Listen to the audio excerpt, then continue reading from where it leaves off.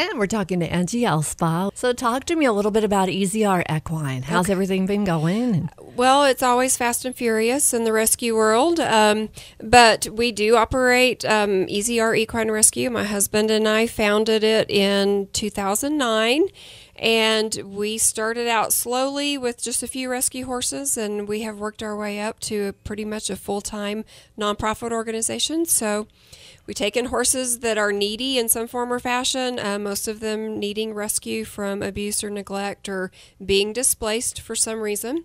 And we provide rehabilitation services, and with the hope that we can eventually place them in an adoptive home. Oh, my goodness. My own heart is right there.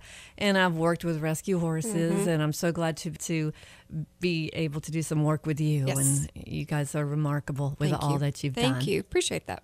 Absolutely. So you have a big event coming up. We do. It is our 5th annual Heroes for Horses fundraising event, and it is 2 weeks from today, September 29th, and it's going to be at 6:30 at Eberly Brooks Event Center. And beautiful place. It is beautiful. It is. If somebody doesn't know where that county road is, because I can't even remember the county road, it's just 1 mile north of Friendship High School from that intersection at 82nd and 179. You just go north on 179 for a mile, and it sits over there on the right-hand side, and it is beautiful. And we just have a blast. Chad Prather is going to be our host for the second year in a row. Great. He is wonderful. He's super gracious and accommodating and hysterical, and just makes the evening a lot of fun. And we have lots of shopping opportunities with the silent auction and live auction, and great food. Market Street is our platinum sponsor this year,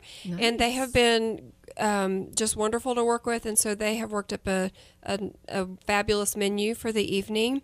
Wonderful. And yeah, so everybody needs to bring lots of money, because we also have a lot of local businesses who have been generous in donating silent auction items, live auction items. We'll have a raffle drawing that evening, door prizes, open bar. I mean, there's really no reason not to go. Nice.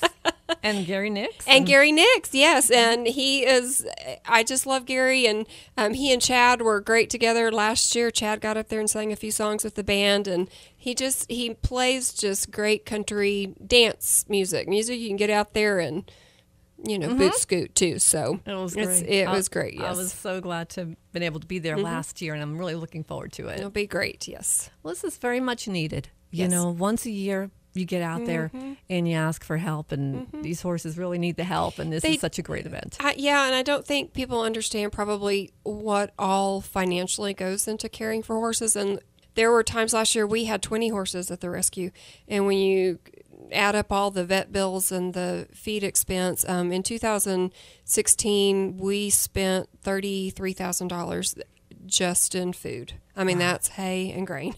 And so that's not including vet bills and maintenance like farrier and dentist and all that kind of stuff. So it definitely is our big push once a year to get people involved.